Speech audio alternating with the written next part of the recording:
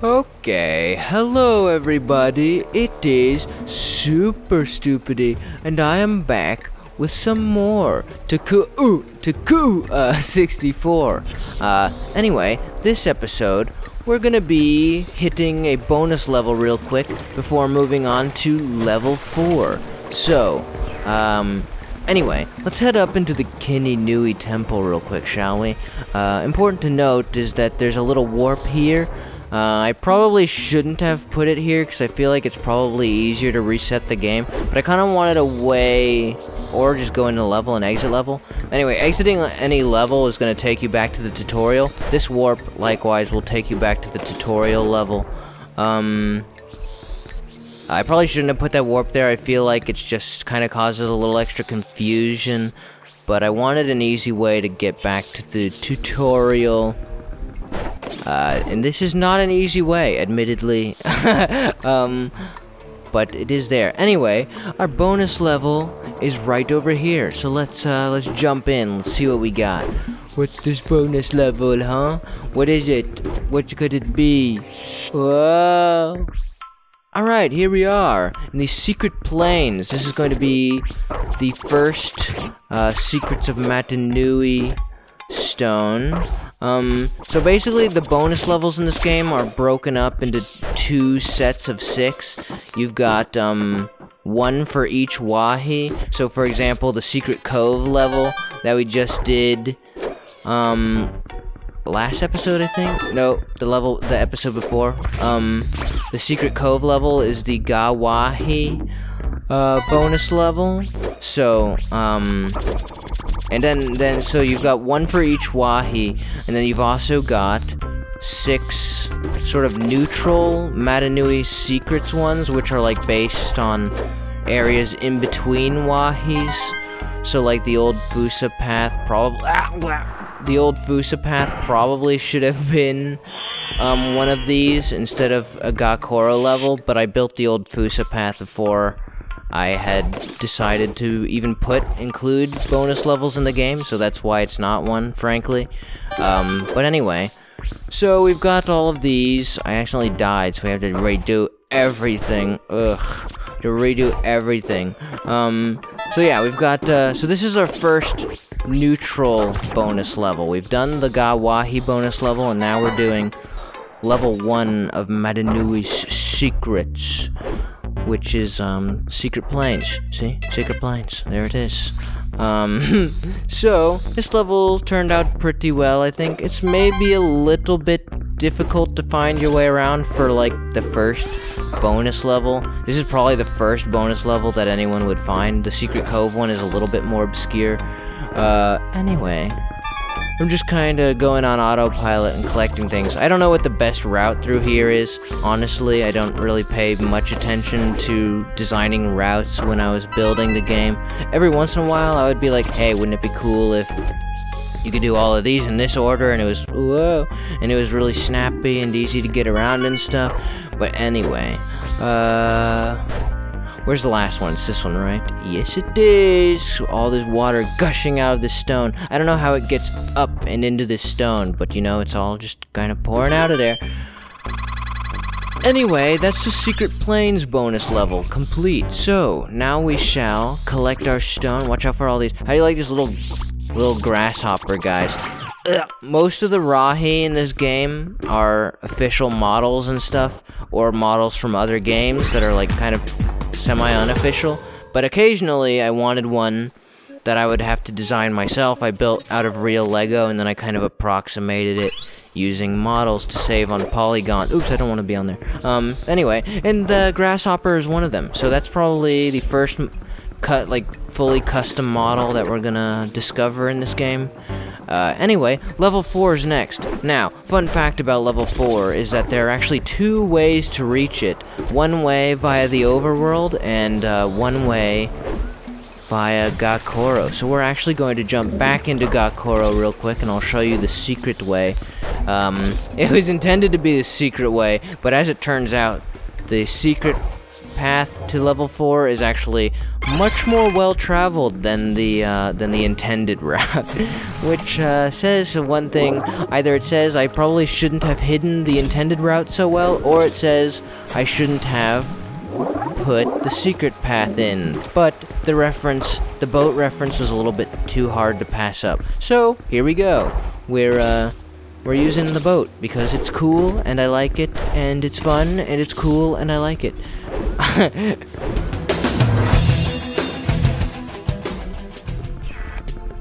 Alright, here we are. Boom. It's boat time. Hey, talk to me. Ocean Man. Ahoy! My name is Kai, the sailor. I'm headed to Ta-Koro for my usual supply run. You could come along if you'd like. I should warn you though, you won't be able to take any of your Lightstones with you. Just hop up on deck and hold still if you'd like to go. I definitely discovered a better way of doing text, like towards the middle of the game. I started figuring out a better way to organize the text so that that kind of thing doesn't happen. Anyway, here we go. We're riding the boat. You like my boat? It's a cool boat.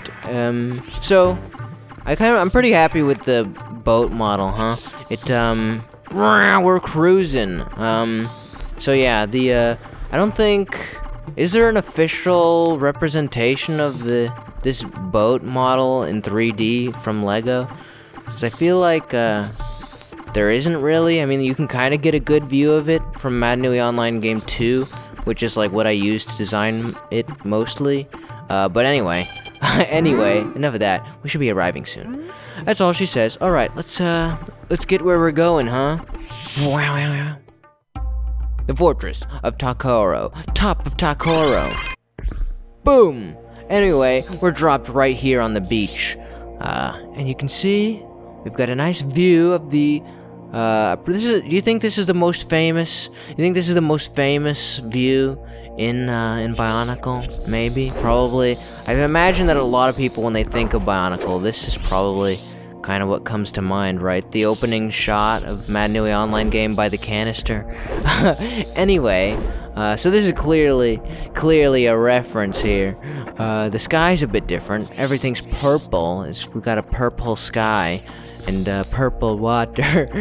We got purple. It's very purple out here. But anyway, so it feels a little bit different, a little more alien. But anyway, let's head into the volcano, shall we? Look at these little guys. How you like these little bug guys? Boom.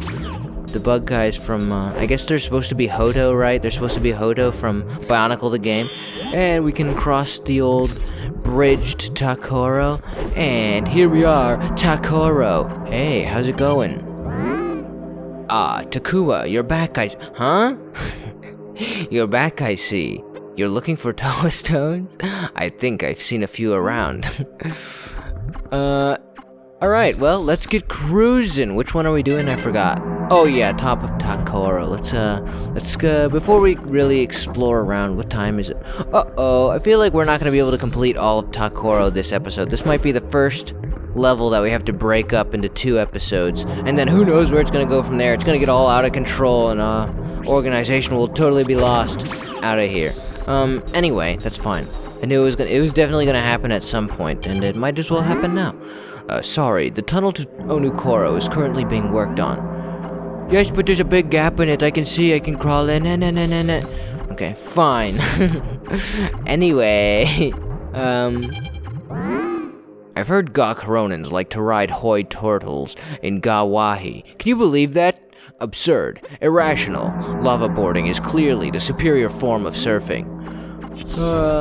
Alright, dude. Whatever, dude. Anyway, there are actually technically a couple ways up here. This is the intended way. I die. But I did find a shortcut, which is pretty fun to use. So I'll probably be using the shortcut in subsequent paths up to the top here. Okay, this guy is actually a more recent addition. I forgot he was here. He just says, while collecting blue Lightstones, if you leave the area and come back to it, you may find that you start counting again from 1. Don't worry, you still have all the Lightstones you've collected so far, unless you leave the Koro.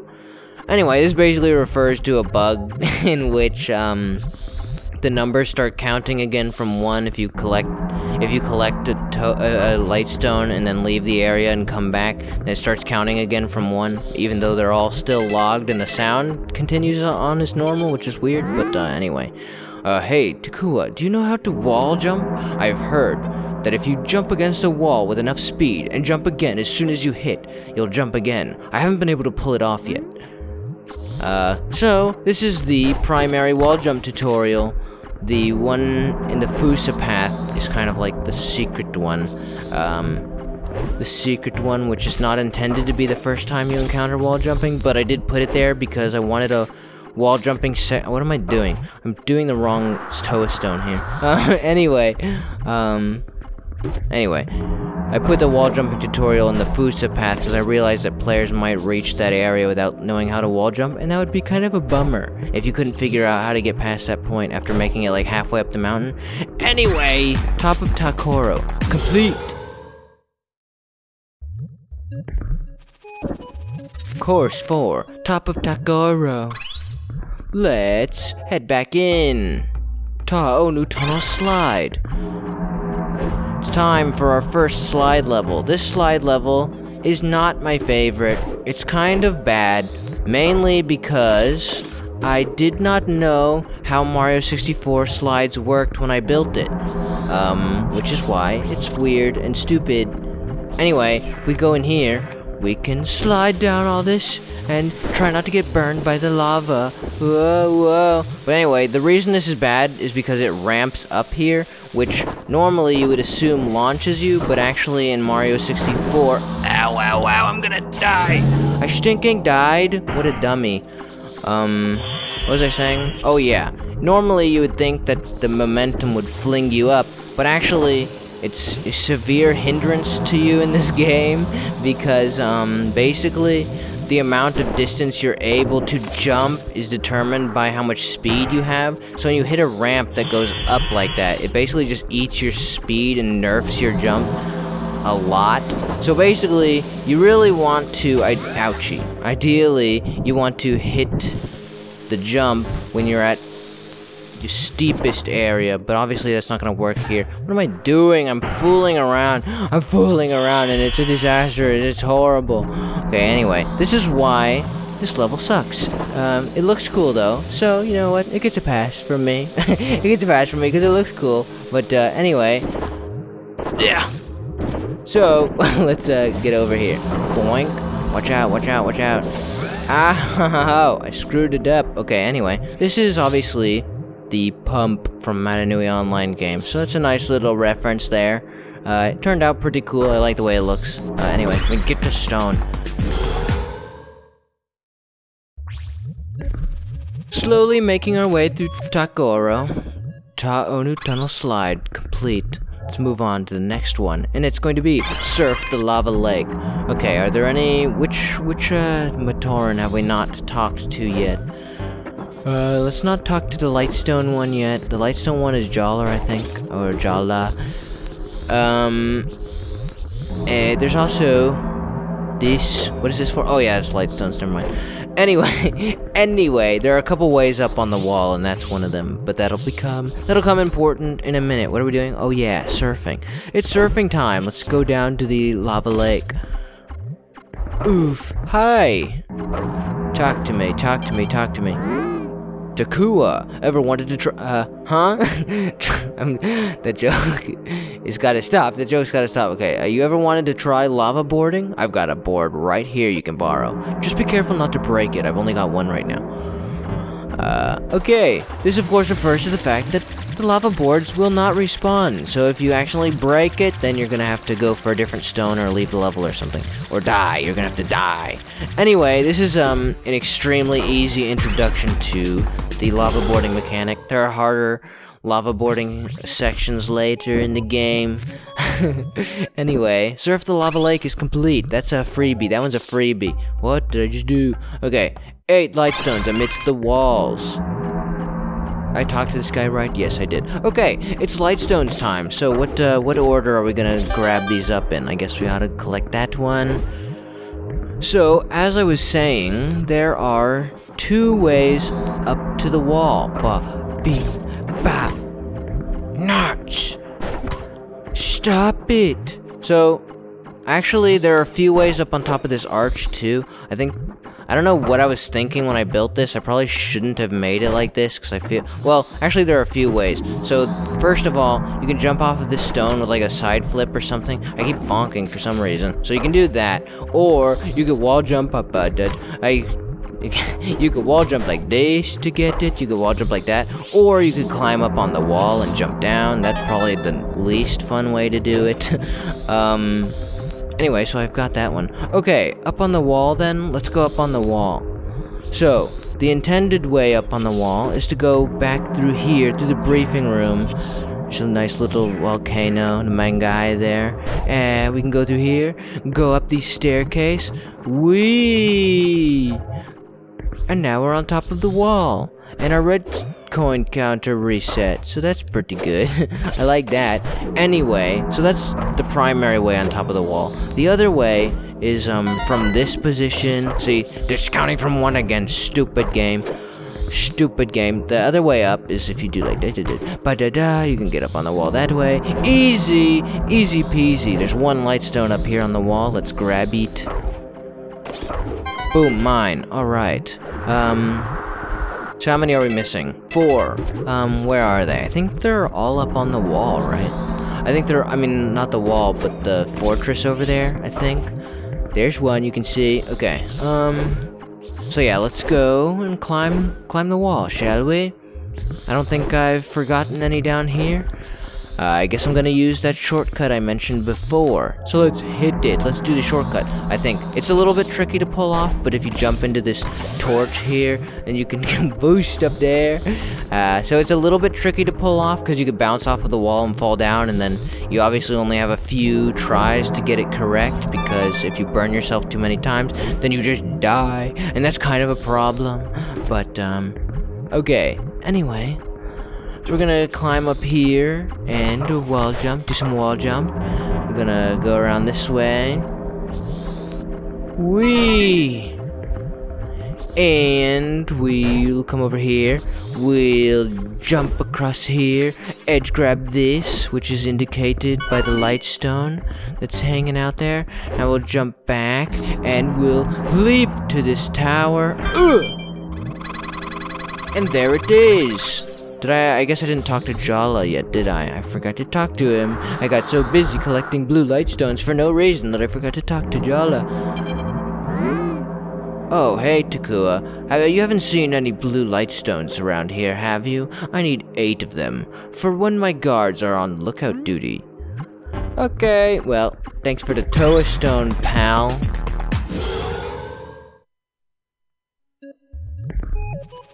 Excellent. Lightstones are done. That's good. You always like to have the Lightstones missions out of the way, huh? Telescope time. Okay, let's hit the telescope. So, oh, wow. I completely forgot that I was going to show the intended way to reach Ta-Koro. Whoops, I meant to do that after the first Toa stone, but I got totally distracted. Okay, that's fine. Anyway, as you can see, this is an area that we have not previously been. So, we're gonna drop down. We're gonna go this way. Bloosh. Where are we? Where is this? Well, it's just around the back side of the intro area. So, if you technically, straight from the beginning of the game, if you were to go around back here, you could head straight into level 4. I don't know why you'd want to do that, but it is possible for you to do such a thing. So anyway, let's go this way. Die, you little cretin, die. So now we're gonna have to make our way back up to Ta-Koro, but that's alright. It's easy. It's very easy to make it up to Ta-Koro. We just climb up here. Now there are a couple ways from here. You could long jump over there or something and run around. Or you could take the cool guy way and jump up here. Never mind, I'm bad at the game. Okay. Originally this was easier, but I made this slippier, so now it's a little bit harder. But you can do that. Easy peasy. So that's the fast way up. Anyway, yeah. Let's go back into Ta-Koro and do the telescope, as I promised. Okay. Alright. We'll probably do the telescope and then end the episode, and we will wrap up Ta-Koro next episode and maybe do a couple bonus levels to pad out the rest. That way we can start level 5 up on a new... I don't know how the timing is gonna work out, but anyway, let's chat with this guy. Hey guy, my apologies. The Liftico Wahi is currently out of commission. But you can look at it. That's pretty nice, right? Whoa, look. Whoa, it takes it right up to Ihu. Okay, well, anyway, that's just a little reference there. Just a little reference. So, we're gonna make our way this way, towards the telescope. I probably should have made it so that the terrain functions in a way that it makes the camera pan up towards the telescope. That would have been cooler, but instead it kind of does the opposite. It pans towards the ground, which sucks. Oh well. Oh well. Oh yeah. So this is a repeat of the positioning one that's in the Secret Cove level. Anyway, so I'm not gonna bother reading that. I put that one in 2 places because I felt like it was important enough that you should read it in one of those places if you missed it in the other one. Okay. So we've made it up to the telescope, but before moving on, let's take a look at this reference. We've got the little, what the heck is it called? The Amaja circle. It's a little bit cramped over here, but it's stylized. It's stylized, okay? It's not inaccurate. It's stylized. Look at this Makuta stone. You like it? Okay, anyway, moving on. Let's make our way up to the telescope. Boing, boing, boing. Whoa, look at the telescope. Peer into it. Here I am. I've been transported to some ethereal plane. So this is a bit of a tricky level, if only because it requires an angled wall jump to reach the platform up here. So, let's see if I can pull it off in one try. Yeah, I did! I'm so good at this game. Wow. And this is the first level, I think, that has the platforming camera, which I used in levels which were difficult enough to require more free camera movement, or in levels where it wouldn't look through walls and stuff. And as you can see, there are no walls for it to accidentally look through in this area, so I could use it easily. I could use this camera easily without breaking immersion and stuff. Anyway, we got the red star! Yes! The Toa are coming! Okay, anyway. The Fortress of Ta-Koro. I think that's gonna do it for this episode. Next episode, we'll wrap up Ta-Koro, do a few bonus levels, and maybe move into level 6, or I mean 5, level 5, I don't know. So, I hope you guys have enjoyed this episode. If you have, go ahead and do the usual supportive stuff, and I will see you guys for the next one. So, from Super Stupidity, it is goodbye for now. Goodbye.